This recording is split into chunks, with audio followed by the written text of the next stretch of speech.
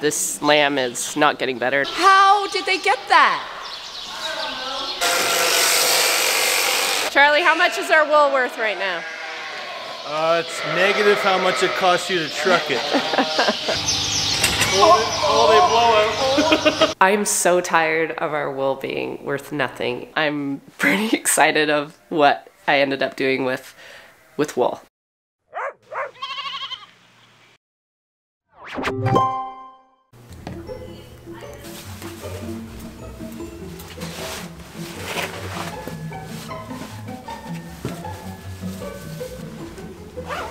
Good morning, you guys. Another emergency run to the barn this morning. Our bottle lambs have once again pulled off a hose. I have no idea how they're getting it, so we have a big cleanup again, and it's looking like maybe they should get weaned sooner than later.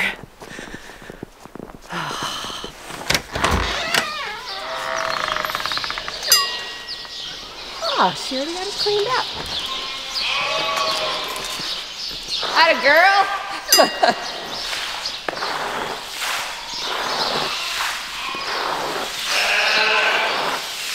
Same hose? No, the last one. How did they get that? Unless they're reaching up over. There's no way.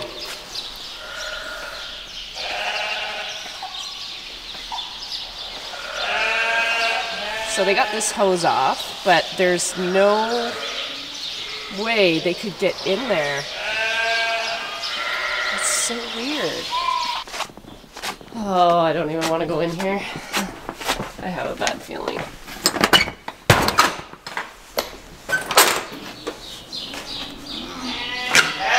Oh, she's still kicking.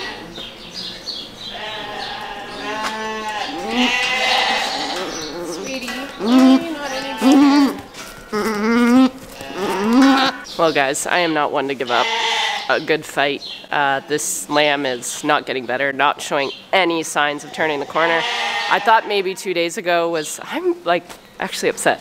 I thought 2 days ago she looked a lot better, so I got my hopes up, which sometimes I shouldn't do. I'm gonna be perfectly honest, I hate the moaning and groaning. I feel like she's in pain, so I am going to do what's best. I think she's in distress, and I cannot stand to come into the barn, you know, 4 more times today and see her like this. Every time I get here, she's flipped over onto the bad side, so I'm going to do what's best for her, I think, and put her out of her misery. It's not starting out to be a great day. I hope Charlie will make it better today. He's coming to shear, and he always comes in a good mood, so here's hoping that the rest of the day is going to get better. Well, after what's been one of the worst mornings I've had in a long time, Charlie is here. He's just starting his first ewe right now. What I really want to talk about is how frustrated I am that our wool is worth nothing in Canada right now. Over Christmas, I collaborated with Romy, my friend who has started her own wool shop on her farm. Over the last few weeks, I've been doing something on my own, which is taken a lot of research, a lot of trial and error, but I'm pretty excited of what I ended up doing with wool. I'm gonna talk to Charlie a little bit about why he thinks wool is worth nothing. I'm sure you guys have questions for. Got old Ruby.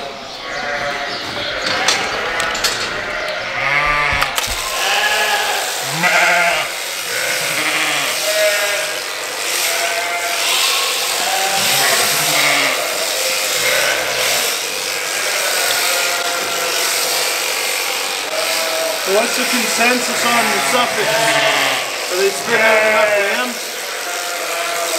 Well, I'm putting them on prolific ewes, right? Like, I'm not keeping too many back for replacements, or I'm trying not to anyway. I have to the 1 year. They've been okay. I just keep breeding their daughters back with Rito.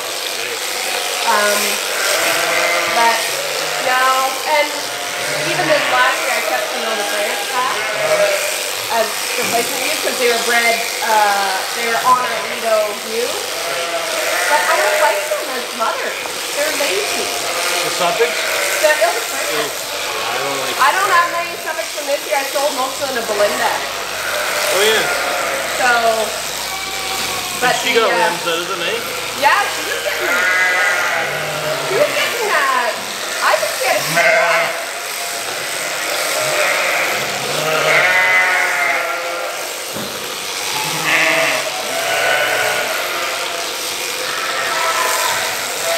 Ruby has not missed a meal. That's Ruby. Ruby is so big. That's more chickens in the back.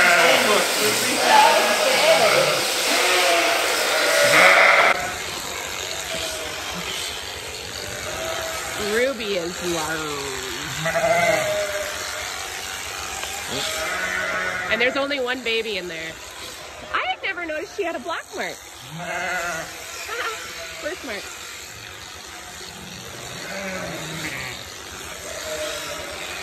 A lot of square footage there, Charlie.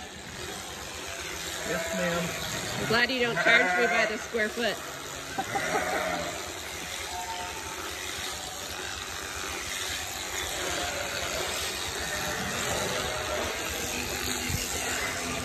Or by the pound. Or by the pound. So true. Dirty, dirty. Oh, yeah, she's already got it on.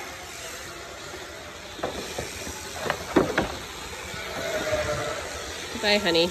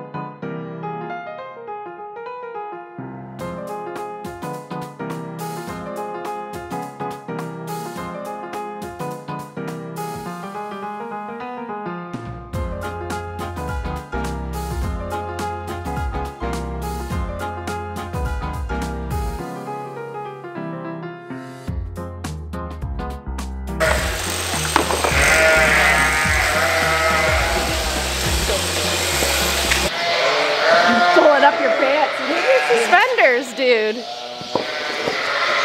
That's what your TV show needs, is a little bit of skin. So I asked Charlie what our wool is worth right now. Charlie, how much is our wool worth right now? It's negative how much it costs you to truck it. I'm losing money. So yeah, Charlie has not got any money from the wool we've sheared since last December. And even last February. Yep. And even before that, it was not that great. 10 cents or something. So yeah, so this has been a prolonged problem, even pre-COVID. So I don't even think this is a COVID thing. It could be is it a China thing? I mean, they were a big buyer, right?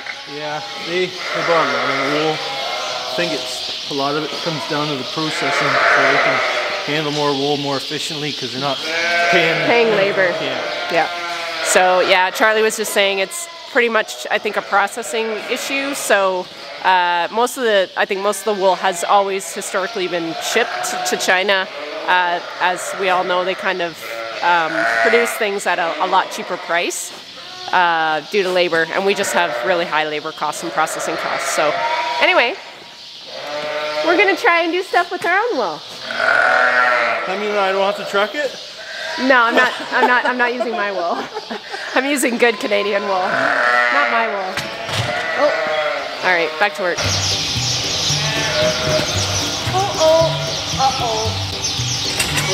Oh, they blow out.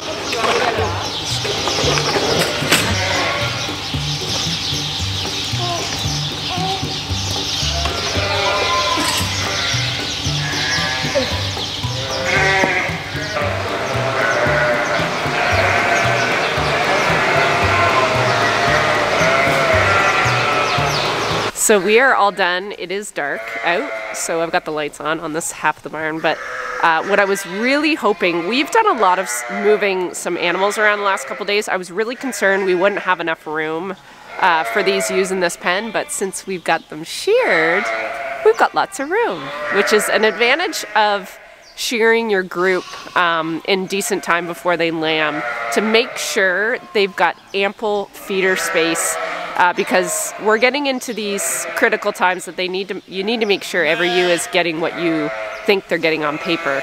So I was a bit concerned we left this pen a bit shy because I put a breeding group on the end of their pen, but we're good. So I think we're just shy of, we're right around 100 ewes in this pen, so they should easily fit in 3/4 of one side. And of course, it has decided to be winter today, so it is really cold. It's gonna be really cold overnight, and everyone's gonna ask me, why are you shearing them? We shear them regardless. Actually, a lot of people do shear in the winter. It helps with the moisture in the barn, and I've really struggled with that too. How I kind of supplement heat is that there's lots of heat off this pack, so we'll keep them bedded up real nice.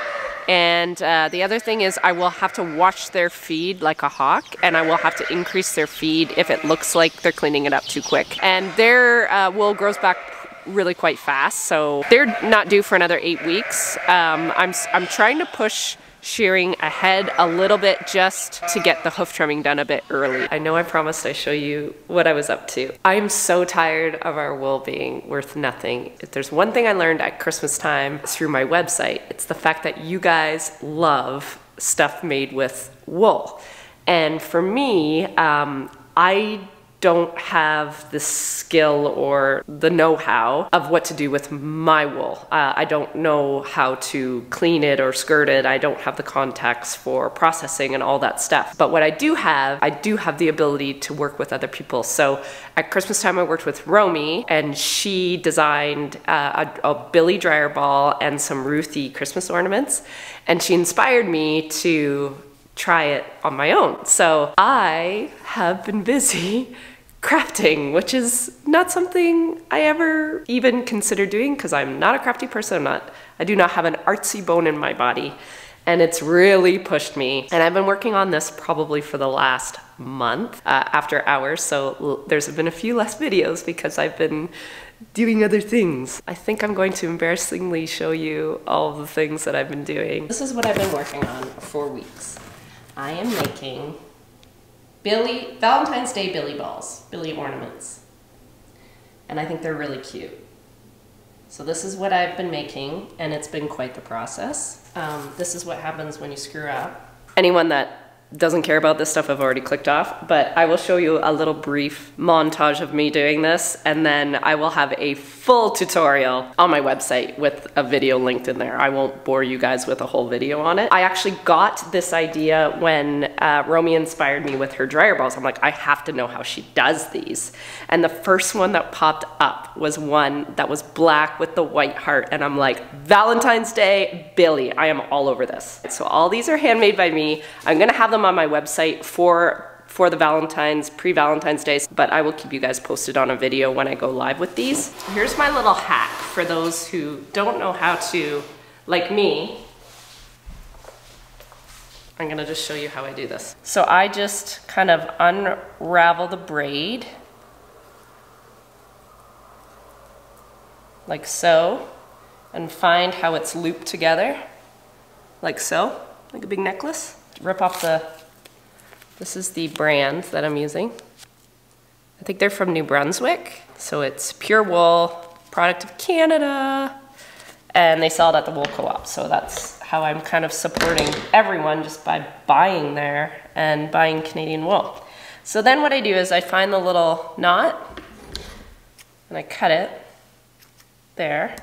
And then I find the one that loops around, because there's 2 spots that it's like around the wool to keep it in place. So I just find the one that's kind of attached to those. It's not that one, so it's the other one, it's this one. And then you just take those off. I know this is dumb, but I didn't know this when I started this project. And if you're a craft person, I apologize for my ignorance. This is the first time I've ever done anything with wool. So, yarn. Okay, so that is freed up. And then what I did for the actual process, I put 2 chairs together. Not in the frame, just a minute.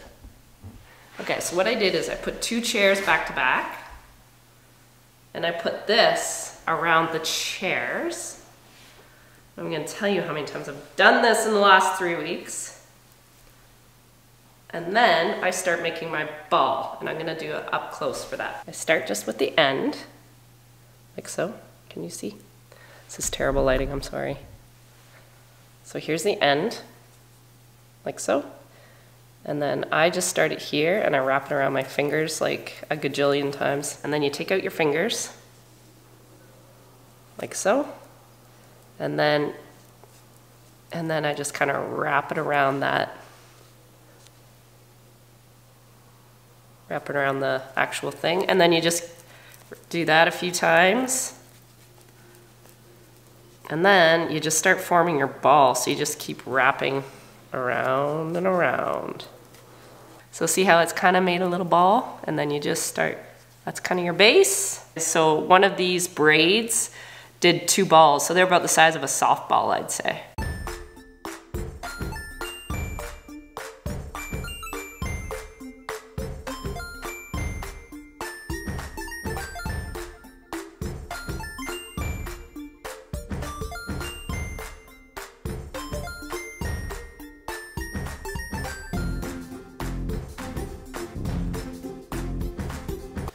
Okay, so what I do is I find, I use a ball that I've already done and I kind of measure so they're pretty close. Just take scissors, cut it off. And I've learned the hard way that if you don't get this end kind of tucked in real good, so I just use a felting needle and kind of put it under that last row. I mean, all the tutorials I saw, you didn't have to do this. Mine fall apart because I'm useless. I don't want to go through all this work and have it fall apart because you can't, it gets all tangled up and then I can't get it back together. Okay, I finished the last 2 balls. I had these 2 made from the other day. I wanted to put them all together. The next step is gonna be throwing them in the washing machine, and to do this, I actually put them in a nylon, so I'll show you kind of how I do that. I had to buy nylons because I don't have any. And then I just cut off the buttocks. So I learned all this on YouTube, by the way, so you can just YouTube how to do it. Lucy, quiet. But they said to put it inside out because the seam might attach to your wool ball when it felts in the wash. I always just put it inside out and then your seam is on the outside. And then,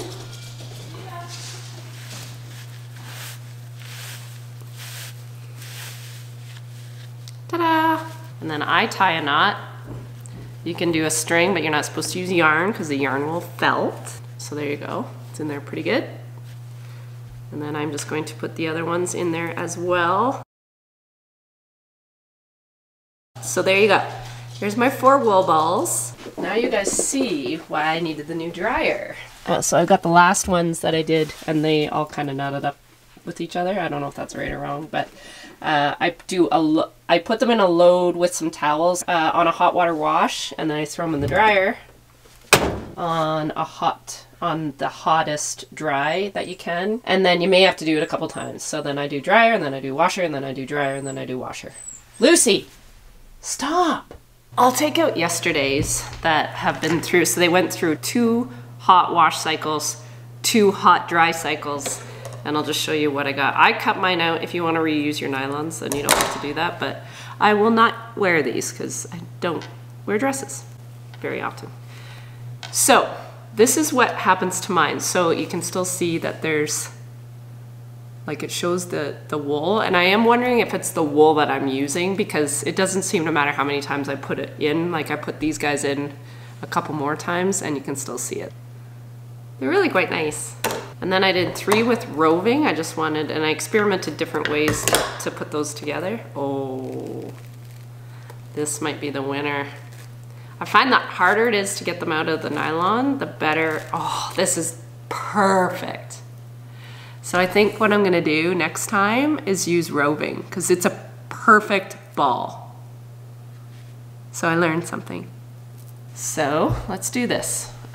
grab a cookie cutter. I got a multi-sized one because I wasn't sure, but I used the smallest one. And it's pretty thick, which is nice with the roving. And then I take a little bit of Romy's roving, which is this. And I just pull, I guess with roving you don't cut it, which I was doing for a bit. I guess you pull it off. So you start with a little and you can always add more to it. And then you just I kind of find a pattern where it looks like there's kind of a break, and it would just add a nice little touch to the break. Push that in, grab your needle, your felting needle, so it's kind of, oh, that one's kind of bent. I don't do this right. Please don't come at me. So it's like this, cookie cutter. And then you just start pressing these needles in. I totally stole this off another girl's YouTube, so I will include hers as well. She makes it look a lot easier.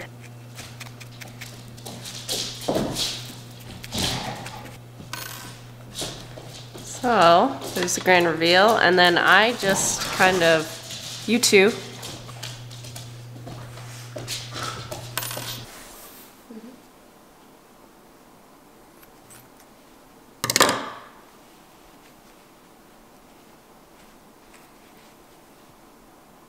My billy balls made with the yarn look really cool. They kind of look like a sweater.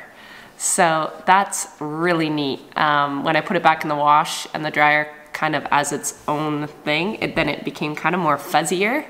So it looks pretty cool. You can still see the texture. So I would say probably I would leave this as an ornament and not necessarily a dryer ball. Just because I'm wondering if the wool I used isn't the wool that kind of felts together, because it's been in the wash and the dryer probably at least 4 times, maybe 5 altogether, and it didn't really melt or felt together. So I would say these are pretty awesome ornaments. Some other roving came in the mail this week that I ordered from the wool co-op, and I used Romy's again in the middle.